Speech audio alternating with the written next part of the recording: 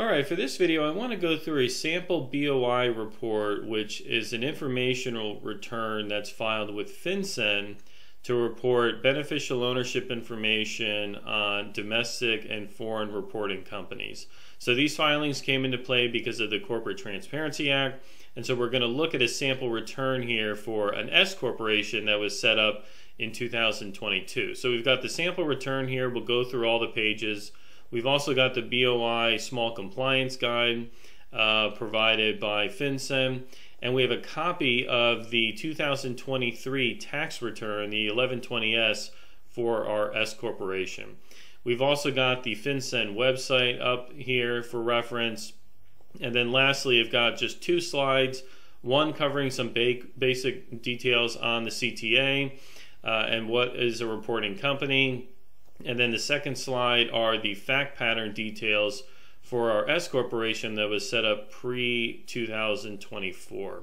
So if we start with the CTA basics, the Corporate Transparency Act is the act that requires this filing information, and the filing deadlines for your company depend on when your entity was created. So for entities that were set up before January 1, 2024, the BOI report is due before January 1, 2025. So you have all of 2024 to get the return submitted. Now, if you have an entity set up during 2024, the report is due within 90 calendar days after receiving notice that the entity was created. If you set up an entity in 2025 or at a later year, the BOI is due within 30 days of receiving notice when the entity was created. So the deadline to get these things submitted drops from year to year. Now, the BOI report is not an annual filing, so you don't have to submit this thing every year. Once you submit it, you're pretty much done until at a later date, if there's a change in beneficial ownership, then you have to file an updated report. But if there's no changes, you don't have to keep submitting the filing. Now, what's a reporting company? Well, they're categorized into either domestic or foreign reporting companies. A domestic reporting company is any entity that was set up by filing a document with the Secretary of State or similar office. So, for example, if you want to set up an LLC and you file the Articles of Organization with the state of Florida, well, you're filing a document with the Secretary of State, so that's going to make that entity a reporting company. Now, there are some entities that are exempt from the reporting company definition, and so there's a list of 23 different types of organizations which are exempt. And so if we have a quick look at that list here, we can see that there's a list of 23 exemptions. Now, most of the entity types that are on this list are exempt because they're already subject to pretty onerous regulations and disclosure requirements regarding the beneficial owners and controlling persons. And so they didn't want to kind of double up on the reporting. But one such exception that might apply to a lot of companies is the large operating company exemption. So if we have a look at the large operating company exemption, which is exemption number 21, let me scroll down to that on the list here. So large operating company is an entity that qualifies if it meets all 6 of these criteria. So basically, the company has to employ more than 20 full-time employees. These are employees based in the United States. The company has an operating presence at a physical office in the United States. The entity filed a federal income tax return where the previous year they had more than $5 million in gross receipts or sales, right? And so what they're trying to get at here is, okay, if you're a big enough organization, the likelihood that these are just companies that are being set up for tax evasion or to try to hide and conceal assets, those risks are low, and so for that reason we're going to exempt you from these reporting obligations. Now, what's reported on these returns? So we report company applicant information and beneficial owner information. So company applicants are the persons, the individuals who actually file the document to create the company, and the maximum number of persons you would report in this category is 2. Now, what's important is you do not have to file company applicant information if the entity was created before January 1, 2024. It's only for the newly formed entities after that date that have to provide this information. Now, beneficial owner information is an individual who exercises substantial control over the company, or it's an individual who owns or controls at least 25% ownership in the reporting entity. Now, when we talk about substantial control, if we go back to the BOI instructions, substantial control is quite a vague term. So this is all individuals who exercise substantial control. There is no limit to the number of individuals who could be reported for exercising substantial control over the company. So there are a couple persons that are just kind of de facto substantial control persons. So these are senior officers like a president, CFO, general counsel, CEO, COO, so any kind of C-suite title.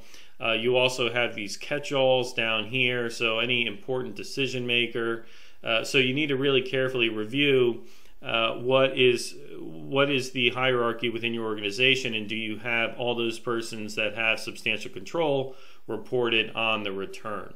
Now let's have a look at the fact pattern, and then we'll get into the filing itself. So in this fact pattern, this is an S corporation that was set up before January 1, 2024. So we have John Smith and Jane Doe opened a landscaping business in 2022. The company is organized as a corporate entity and is taxable as an S corporation for federal tax purposes. John and Jane each own 50% of the stock. The company's organizational documents were filed by their attorney, legal guy, in 2022. Now, the company employs 4 full-time employees, and its gross receipts for 2023 were $379,188. John is president and CEO of the company, while Jane is a passive investor and does not actively participate in the business. The company has one other officer, Adam Person, who is the CFO and CAO of the company. Adam does not own any equity in the business. So we know now that we don't qualify for a small company exemption because we're not big enough, right? We don't have enough employees, we don't have enough gross revenue, and we don't meet any of the other exemptions, right? We're not a bank, we're not a credit union, we're a lawn care and landscaping business, so we have to report on these BOIs. Now, John is the beneficial owner, which means because he has a 50% ownership in the company, and he has a C-suite title, right? He's the CEO and president. Jane is also going to be a beneficial owner because she owns 50% of the business, right? So 25% or more. Now, Adam Person, the CFO and CAO, is also a beneficial owner because he's an officer, right? And so the language is tricky because beneficial owner kind of makes you think, well, you have to have equity. Not the case when it comes to BOI reports, right? If you're a president, CEO, CAO, whatever the title might be, you can likely be a beneficial owner even though you don't own any of the company. All right, now the company applicant, legal guy, doesn't have to be disclosed because this entity was formed prior to January 1, 2024. So let's have a look at the forms here. So we've got the BOI report. Now this is the PDF version. So you can do this one of two ways. If you go to the website and you're in the BOI e-filing page, you can file this online completely. So you can go through the web browser to just input all this information and submit it. Or you can download a PDF, complete the PDF, and then upload it to the FinCEN portal. In our case, that's what we're going to be doing here. We're looking at the PDF document. So once the PDF document is completed, you can validate it, which will make sure everything is properly formatted, and then finalizing it will lock all the fields in so they can't be changed, and then you can upload it to the portal. So filing information, this is an initial report, so we've marked initial report. And then on page 2, we have the reporting company information. So we have checkbox 3 to indicate we want to be assigned a FinCEN ID. So that'll help us file any reports in the future, make any changes. So the reporting company legal name, well, if we have a look, we've got Fake Lawn Care Business Inc., we've got the EIN, and we've got the address, all of which needs to be reported on the form. So we've got the name, company EIN, the jurisdiction where it was formed is in the US and in Florida specifically. We've got the current U.S. address here in St. Petersburg, so that's all entered. And then on part 3, where we have company applicant information, we have checked the box on line 16. Reporting company was created or registered before Jan 1, 2024. And so what that'll do is it will gray out all these fields for the company applicant, because we don't have to report that information because it is a pre-Jan 1, 2024 entity formation. Now the beneficial owner information, the whole document comes in just 4 pages, and then so each beneficial owner gets their own page, and if you have more than one beneficial owner, you can hit the X to add an additional page. So we've got the first beneficial owner reported here, which is John Smith. Now, if the beneficial owner doesn't want to input their information directly here, they can register with FinCEN for a FinCEN ID, and then on the return, you just enter their personalized FinCEN ID, and then that will gray out all these fields here, and you don't have to re-input that information.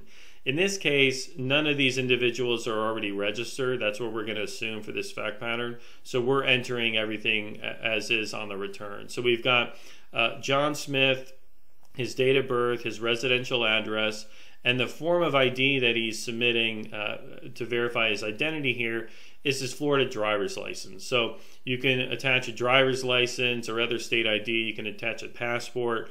He's attaching his state-issued driver's license. And then so we've attached it as a PDF here, John Smith driver's license.pdf. The second BOI person is going to be Jane Doe, right? So she's a beneficial owner because she owns 50% of the company. So we've got Jane Doe's information, her address, and then again, we're attaching a copy of her state-issued driver's license as an ID. And then last but not least, we've got Adam Person here. He is the CFO, CAO, so he has to be reported as a beneficial owner.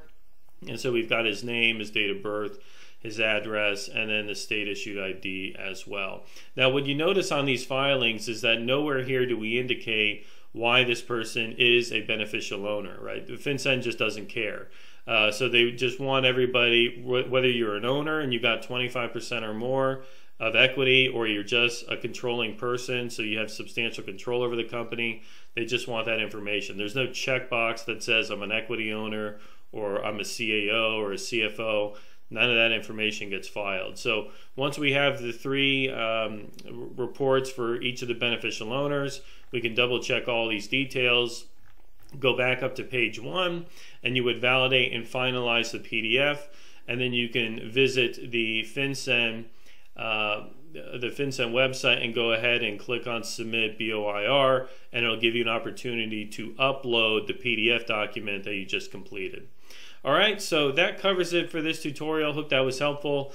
Any questions, feel free to leave a comment below. And as always, I appreciate you watching and look forward to seeing you on the next one. Thank you.